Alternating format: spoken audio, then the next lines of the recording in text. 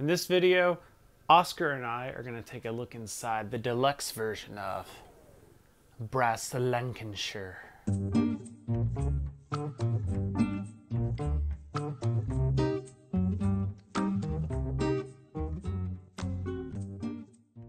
Chris Renshaw here with my buddy Oscar laying on the table, and yes, we are looking at the deluxe edition version of Brass Lancashire from Roxley Games. If you know me, then the idea of me looking at a brass game is probably like blowing your mind. But if you also know anything about me, then I am a judge of box by its cover. That's it, you know, I'm a book by its cover kind of person, because if your game looks ugly, why would I put it off the shelf? So if a game looks good, I can be fooled into potentially liking it, even if it's not a game I would normally like. So thus we have the new versions of Brass, which I had been very interested in when I saw them because they look beautiful. But if you threw up the original version of Brass, that's some piece of crud. We're just gonna slide that out of there. Yeah. But new version of Brass, very interesting. Now, so I asked Roxley, because of this idea, I asked Roxley to send us a copy of Brass Lancashire. Did not expect them to send actually the deluxe. I thought it was just going to be the retail version, but I'm not gonna complain. So we are going to take a look at what's inside the deluxe box. Now, before we get into actually there, I got a beef right off the bat, and that is, if you look at the box, even without opening it, the box is already not sitting flat.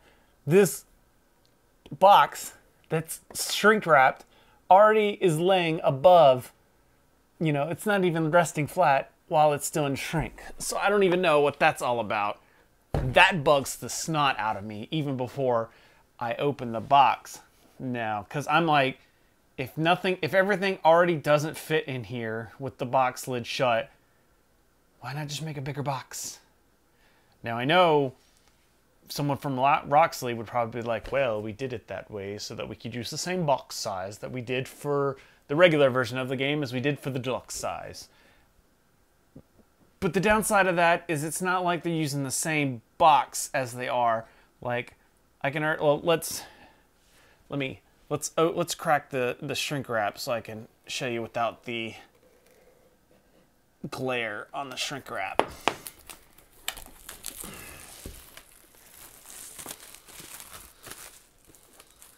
So, for those of you who don't know, Brass Lancashire is a game from Roxley Games that's designed by Martin Wallace. So, alright. So here's... Oh, that actually smells really nice. I don't know what it is about board games and smells and like role-playing games and like collectible card games. They all have like very vivid smells. And this one does too. So, if we get back all up in the camera again, you can see that there is actually gold foil in the deluxe version here. Anytime they talk about brass, or is it brass foil? Is it brass foil? Or is it, it looks more gold. This does not look like brass to me, which to me would be like a duh, right? If you're gonna make a deluxe version of a game called Brass, wouldn't you use brass foil instead of gold foil? I mean, it looks nice. I'm not gonna complain one way or another. But like, look at this box art. It's so cool. I mean, the box art is the same between the regular version and the deluxe version. The only big difference that I can tell is that I believe it's white font that they use, or white colored font that they use for the regular game instead of the deluxe version. But that's just so cool. And it just looks like this game on a shelf just looks like, hey, pick me up and play, because it just draws you in. It's got that eye candy, you know? That it's just got that eye candy appeal. So, we've spent enough time on the box lid. So, you can see, we go back to seeing that the game board is not even sitting flat on, not even sitting flat there. So, let's look inside and see what's causing us to be Is that a riser? I just see like there's random cardboard bits shoved in there. That's weird. All right, so of course we've got the rule book first laying on top here. Got your components list and the rule book. They didn't skimp on the artwork on the rule book. Looks nice. So we got, historical figures and Industrial Revolution information. So this is, you know, if you want to know more about the time period this is set in, and we start getting into the actual rules that I'll have to probably watch a video for, because I don't know if I want to read through that. I'm just being honest. Just typically that's how I do things. All right, next is the game board. So this is what's next on the list here. We got a nice quad fold game board here. It's double-sided. Did not know that. It's a double-sided board. So we got one side here that's upside down. All right, this side has, let's see, does this one have?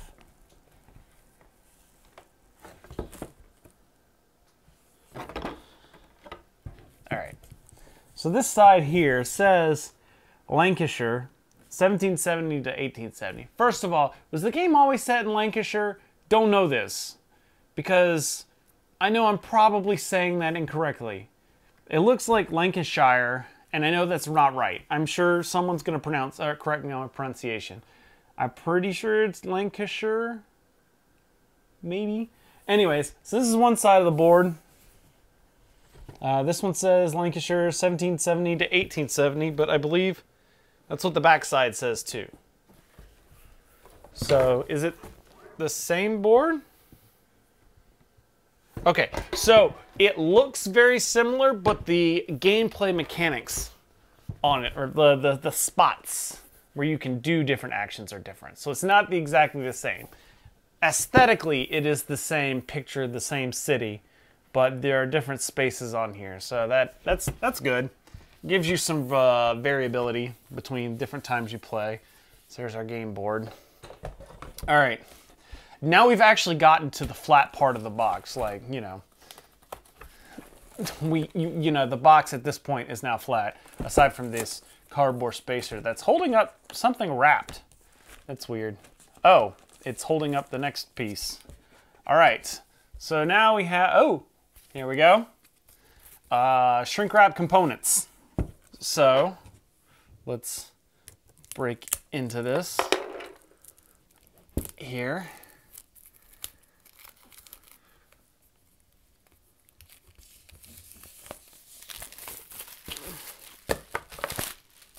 There we go. And I'm already popping pieces out. So, like I said, I never played the original version of Brass, so I don't know what is and isn't everything is, but we've got a bunch of ships. We got a bunch of ships here that are falling off. I hope I don't lose these, because that would be a waste. And then these look like player pieces, because we've got buildings, we've got ships, we got a little character that are double-sided, because there's a male and a female. That's good. So, yeah, all sorts. Oh, one side, this looks like ships, and on the flip side, they look like trains, I think. Those look kind of like ships. It's kind of weird the way they depict the ship on there. It's got like a little, looks like a rail, like almost it's in like a canal sort of thing. But you got kind of bluish gray, purple, like a burgundy, and then yellow. I like the color palette. It's not, it's different, but nice at the same time. All right, let's put some of those pieces in there. Then we got, ooh.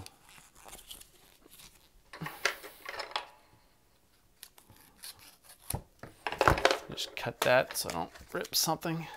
One thing I do like, you know, it's not just that, this could have just completely been black, but they got that little flare, like, little fire flare on there. And it's on that way on the lid, too. Didn't need to be there, but it's a nice little touch. It's kind of neat. There are 4 of these as well. These look like some sort of player board. So that's what I'm guessing by this. Some sort of player aid, player board thing. What's up? You want to play brass? What do you think? You don't, no. Love? He wants loves. All right. And we have a white sheet of paper. That's nice because, you know, I totally needed a white sheet of paper. There we go. Ooh. I do always like it when a game brings in baggies because A, if I don't use them, then I could put them in my growing pile of other baggies for when games don't have them. And B, if I do use them, then I don't have to pull from that pile of bags and I can save them for like a Fantasy Flight game or something. More cardboard spaces. Okay, so the good news is that there's a lot of air in here. So by the time that I unwrap everything, it may all fit in the base box with the lid closed. So I'm okay with that, I think. I know I moaned about it, the lid not sitting flat. But it looks like it may all, like there's a hole, let me just flip this up here. There's a lot of empty space in here. I got all the we got bits here. We got a lot of empty space in there and stuff falling out. I think this will all fit inside with the box lid closed. Now I'm gonna save the middle bit that you just saw for last because I think if that's what I think it is, I can't wait. But we're gonna save the best for last. So we got a deck of cards here. Let's get that open. All right, same kind of artwork, but this looks like you got other place because there's a Lancashire. Oh, that's different. Barrow and Furnace. I don't know what these mean. These are just different cards, and it's kind of got definitely the industrial motif down. This goes to show you can have a boring theme like the Industrial Revolution and still make your game look pretty. Like, just because the game has a theme that may not be completely out the wazoo different doesn't mean you can't, it doesn't have to be just drab. You can have good looking artwork that still matches your theme, even if your theme isn't as inspiring as, say, like Rising Sun or, you know, something completely different. We got, these look like player aid cards. They got like card distributions of all the different cards. There's on the back, there's rules. Perform 2 actions in turn order, refill hand to 8, determine new turn order, gain income. That doesn't sound that bad. I don't know. I'm getting excited about a Euro game. What is going on here? Got your cardboard bits. We got black cubes and we got orange cubes. Kind of hoping the black cubes are coal. I don't know, but I'm kind of hoping they are because that would be thematic. We got the colored cube or colored markers for probably one's victory points and one's like where you're actually going. They're somewhat the same color as the boards. And then that just leaves this mamma jamma. This right here is probably what you're paying for the most when you get the deluxe version. I don't know what the base box comes with, and to be honest, I'm kind of glad that I do have this now because I played Founders of Gloomhaven. We brought out one night, and a friend of mine had the deluxe version of Brass that he had kickstarted, and he brought out these. These are the Iron Clay's poker chips that you get, I believe, only in the deluxe version or in the Kickstarter, or you may be able to buy them separately. But holy crap, these things are gorgeous. And we played, like, that made half the game right there when we were playing the Founders of Gloomhaven, was just messing around with the clay chips. Now, I mean, it didn't really affect the gameplay. It just,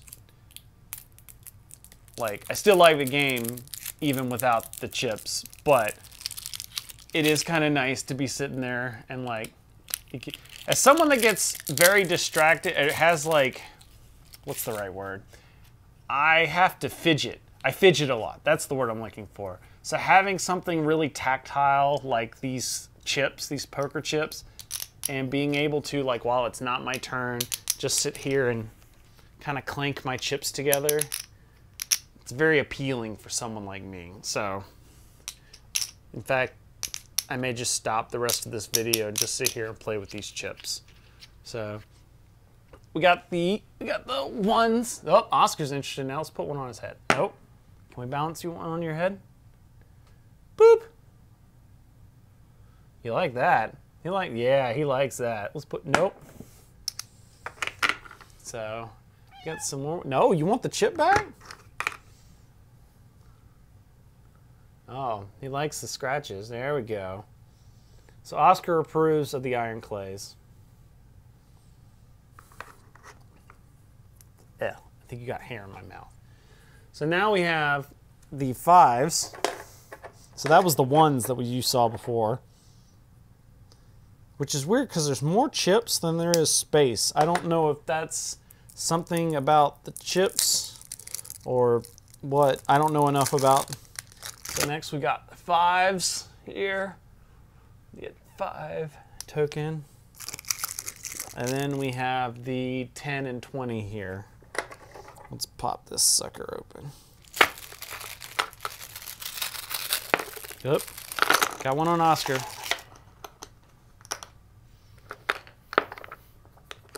All right.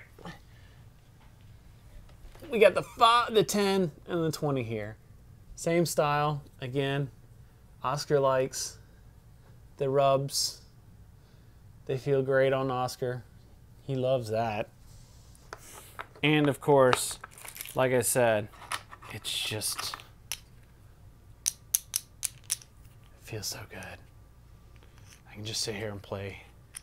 Like Oscar, me and you are just gonna sit here and clink chips the rest of this video.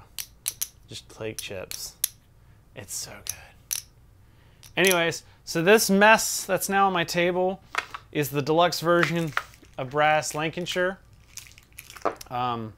Even if you get just the basic version, I think like all the artwork's the same. You may not get the chips, but to be fair, if you want to make your game a deluxe version, I got these chips from Walmart for like $10. So, like, if you can't get, or if you don't have the money, I have to look and see what the difference price-wise was between the deluxe version and the basic version. But, I mean, you're getting what you're paying for, but if you still want that feel of the nice chips, you can't go that wrong with just getting like some, like I said, all of these chips were like $10. I want to say these iron clays go for like $25 by themselves. Could be wrong on that.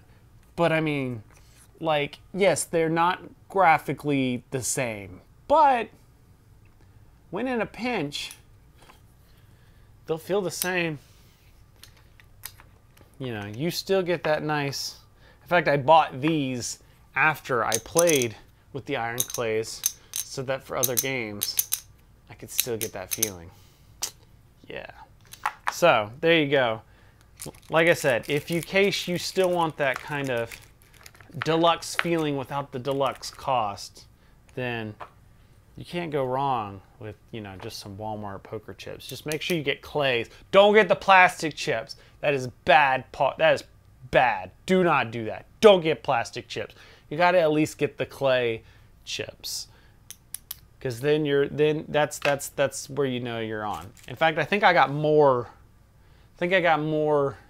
in the Walmart ones than I did in the iron clays. These are good. I'm not downplaying them. These are gorgeous. But you get what you pay for. So you paid a lot to get good looking chips. So there you go. That is the deluxe version of Brass Lancashire. If you like this video, if you like these kind of unboxings, I'd like to kind of do more of these, especially Oscar. Oscar's always up for recording videos, aren't you, dude? Let me know down in the comments below if you like this video, what you think of Brass Lancashire. Did I pronounce it right? Is it Lancashire? Let me know in the comments below. Also, make sure wherever I put it over there. Make sure you follow us on the different social media networks and go check out boardsandswords.com for other great content. In the meantime, thanks for watching, and we'll see you next time. Wave bye. Bye. Boop. Boop. Boop. He's waving bye. Nope, he's not.